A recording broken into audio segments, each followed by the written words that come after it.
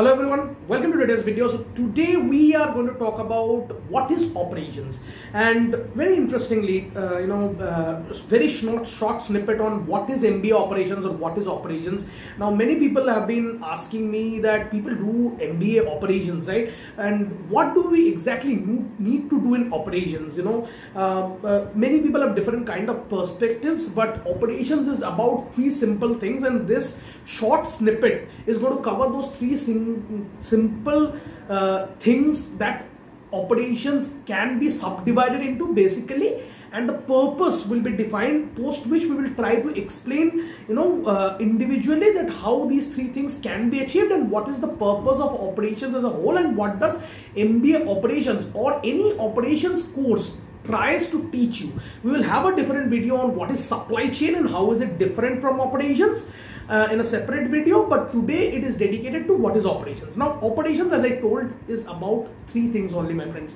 First, very important, quality improvement. Understand this, operations is about only these three things broadly. First is quality improvement. Now what is happening? You have a particular output. Supposedly I am and I've given this example previously in one of my videos as well. You are producing metal bars and you are producing 1 ton metal bars, say 1000 kg metal bars continuously in a process. Now according to your customer defines the quality traits that they would require.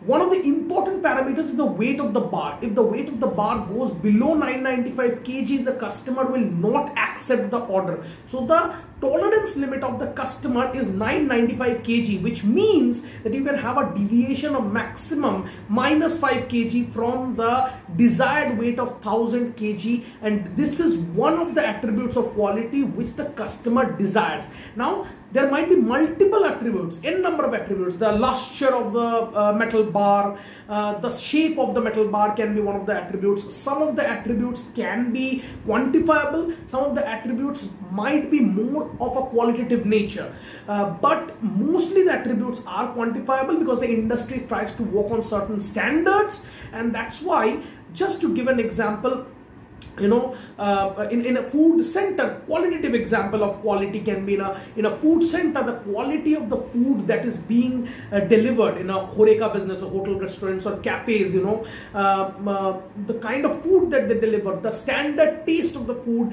is the quality. Now what does a restaurant or a hotel or a cafe try to do? What do these Horeca businesses struggle with most prominently? It is the standardization of the process. It is the quality of the food that they have to maintain continuously. If you are delivering 1000 kg bar, my friends, you will have to keep on delivering 1000 kg bar. You cannot deliver 992 kg bar one day and 985 kg bar the other day and 1020 kg bar the other day. It doesn't happen that way. You have to deliver it 1000 plus minus 5, and that is when the tools like Six Sigma comes into place. And Six Sigma is one of the most important tools to maintain quality, where you try to reduce the deviation, you try to reduce the variations in your final output attribute that is desired by the customer. Your customer has a tolerance limit, your customer has a specification limit, your customer has a choice that it shouldn't cross these boundaries. The food taste shouldn't be too spicy, shouldn't be too less spicy. Now what is too spicy, what is too less spicy, again, that is for different customers it might be different.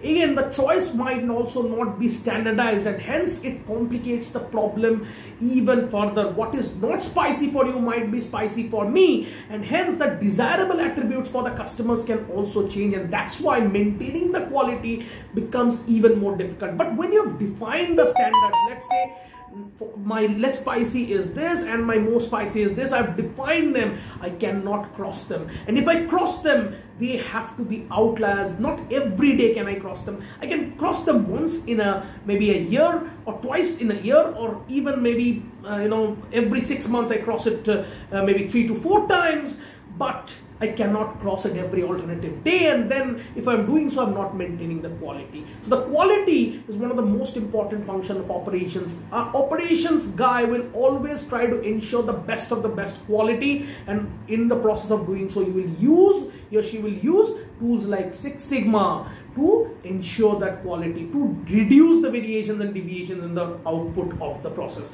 Now next, what is the next process? The next process is cost reduction. Yes, my friends, a very important aspect of operations. Quality ke baad, if anything comes, it has to be cost reduction.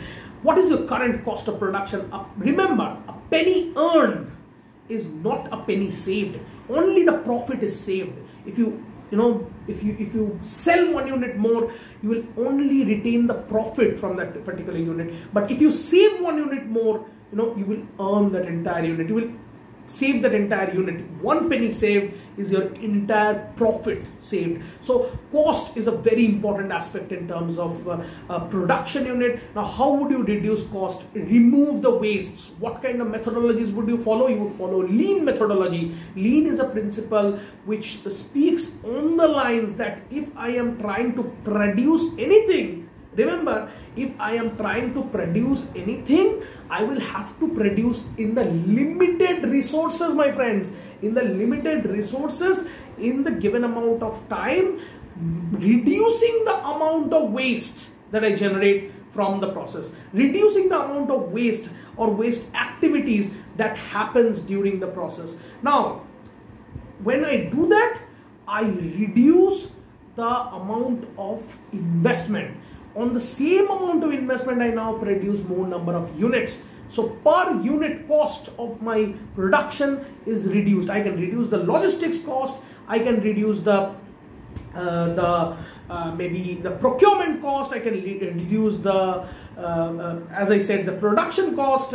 I can reduce my IT costs, IT infrastructure cost. I can reduce my human resources cost, my customer acquisition cost, that is my marketing cost, my distribution costs by optimizing my distribution channel, and in number of ways I can actually reduce my cost. And that is what operations is concerned about. Now, many people would be saying operations is only about reduction of cost in production process. No, my friends, operations actually coordinates with other departments like logistics. Operations coordinate with other departments like G&A to reduce the human resource, to reduce, one of the important tasks is to produce the same output with the minimal amount of human resource. That is one of the tasks of operations as well. And this is the game of operations, cost reduction. Now, what is the third thing apart from the quality improvement and cost reduction? Finally, it's the game of the time reduction, also popularly called as the turnaround time. A very important factor, we call it the throughput, or the productivity. It's the amount, it's the amount that I can produce in a given amount of time. I produce 3 units in 1 minute. Now I will have to make it so efficient that I can produce 4 to 5 units within 1 minute of time. How will I do that? Again, lean methodology. How will I do that? Again, by reducing the wastes in the process through the lean methodology. And how will I do that? I will have to identify waste steps or non-value adding steps which are just consuming time. We have to jot down the entire activity network, and this is where the activity network comes into the place. We have to identify the critical path. We have to identify which activities are taking the most amount of time and then crash those. Employ more number of resources and complete it within the project deadline, my friends. So one of the most important tasks of operations is turnaround time reduction. That is, I increase my production ability. In the given amount of time, I try to produce more number of units. So quality improvement, cost reduction, and time reduction. That is my throughput improvement. These 3 things form the backbone of my operations process. Other than that, there are terms like productivity, that is given a certain input of electricity or say manpower, you try to increase the amount that you produce. So your output by input should be maximized. That is the work of production as well. But primarily, if I divide, it's quality, time, and cost. Those are the 3 sacrosanct things. And when you do an MBA in operations, you will be taught thoroughly on these lines: how to optimize the logistics cost, how to go for a EOQ model, that is continuous review model, or continuous periodic review model, which will fetch better cost. How will you manage those costs? Again, when it comes to quality improvement, how will you do a Six Sigma process? How will you reduce the variations? When it comes to throughput improvement, how to jot down the activity network, how to improve on that, how to work out on that, how to fix a work schedule, how to optimize your resource utilization. Most important, operations is about resource utilization to its optimum. I give you this space, I give you this number of people, I give you these resources, I give you this time. Time is a resource also, my friends, and utilize that to give me the maximum production that is possible with the best of the quality that is possible. And that's what operations is about. That is what is being taught in MBA operations in particular. What is the best college in MBA operations? There are multiple colleges, a number of colleges that are good in operations. IIT Bombay is there, but popularly known as the Mecca of operations is NITI Mumbai, which is known for its operations functions. So if you are very, very enthusiastic, you can go look out for NITI Mumbai. Other colleges are also very, very good. Our college is also, like IIT Kharagpur is also very popular for operations. You can come here as well. But an MBA degree or a PGDIM or a PGDM degree in operations, if you seek to do, you can do it, because operations is about these particular attributes. If you want to work in this domain, you are more than welcome. In companies, you will be solving these business problems, that with these resources, if I have to optimize my production or optimize my processes or optimize my ultimate output to the customer, how will I do that? You have to prescribe algorithms, you will have to predict outputs, you will have to do it the best way possible. And that is it from my side for today. We will have a separate video on supply chain and what is its difference from operations and how to ace that supply chain as well. We will try to discuss it in a separate video as well. So thank you very much. That's it for today. If you like it, share it with your friends, subscribe to the channel, and keep on staying with us. Hit the bell icon for regular updates. We will be bringing more videos like it. Thank you.